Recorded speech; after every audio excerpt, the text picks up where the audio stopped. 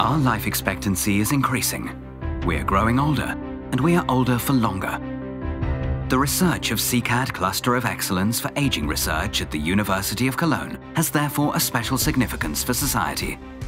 More than 400 international scientists work there closely and on an interdisciplinary basis on the vision of developing new therapies for the whole spectrum of aging-associated diseases, such as diabetes, cancer, chronic kidney, as well as neurodegenerative diseases, so that life is not only longer, but that there is also more quality of life.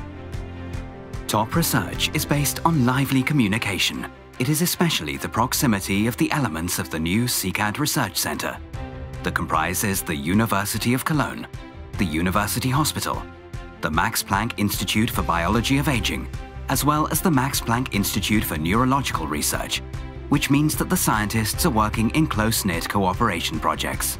In this way, research groups from the areas of fundamental research and the clinic are working together, ideal prerequisites for future success in aging research.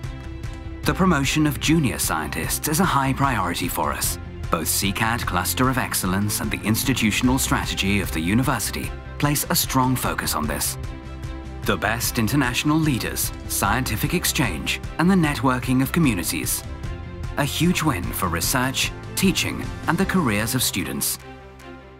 The university enables the reconciliation of career and family.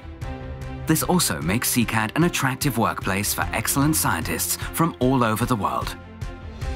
Open communication and close interaction between excellent research groups account for the success of aging research in Cologne.